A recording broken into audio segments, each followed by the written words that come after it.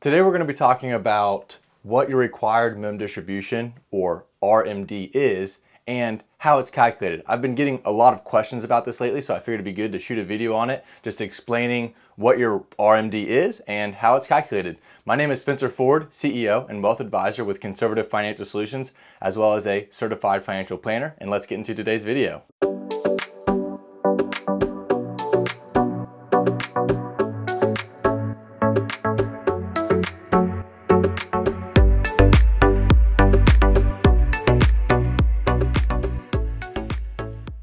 All right, so first things first, let's talk about what your required minimum distribution is.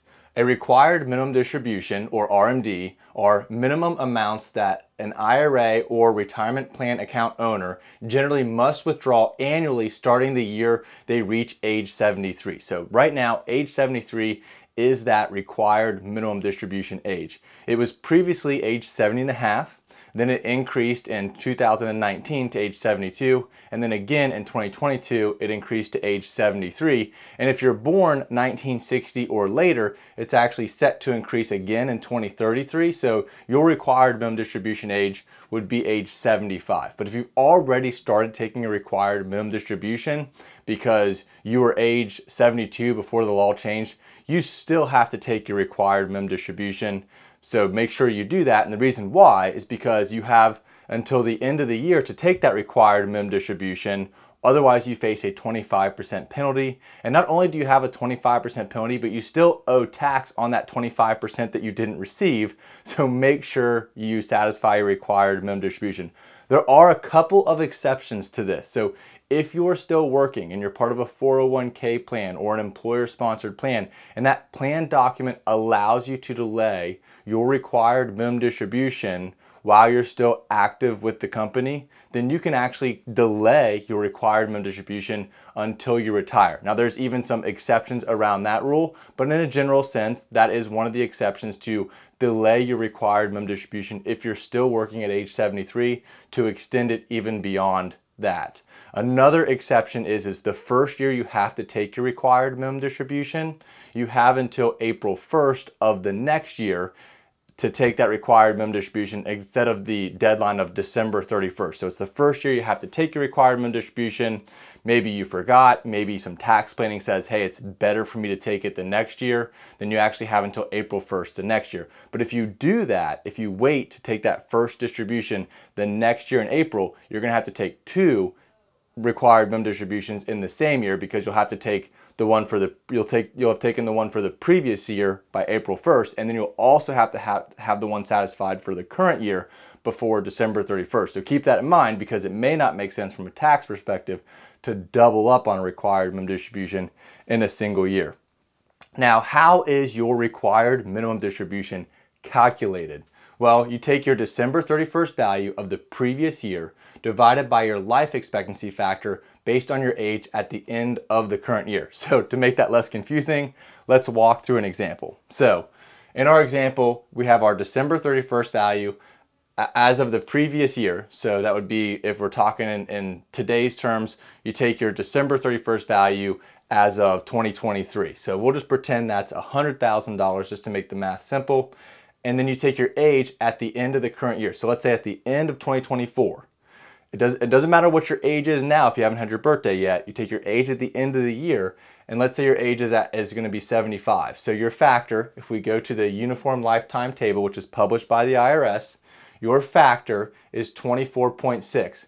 So we have to divide that 100,000 by 24.6, which means your required minimum distribution is $4,065.04. It comes out to about a distribution percentage of 4.07%. Now I want you to notice something. This factor decreases each year. The percentage of the account increases each year. So the likely scenario is that your required minimum distribution is going to increase each year. There are some factors, such as if your account balance goes down enough, that your required minimum distribution might be less. But for most families, they will actually see an increase in their required minimum distribution each year. And you want to keep that in mind, because the more you take out from that pre-tax retirement account, the more you're going to owe in taxes. So one way that we help families overcome this problem is by doing pre-tax planning for them. Here's an easy example. Right now, for most families, they're married filing joint. Sometime in the future, the likely scenario is one of them is going to be a surviving spouse. Now they're going to be a single filer subject to the much more constrained tax brackets. And if they didn't take any steps to mitigate that required minimum distribution previously, now they're a single filer faced with increasing required minimum distributions without having the benefit of those expanded married filing joint brackets. So depending upon your situation, planning ahead of time can actually mean saving you hundreds of thousands of dollars in taxes than if you just sat and kept going with the government's plan. Typically the government's plan not going to be as good as what your plan is if you do some pre-planning.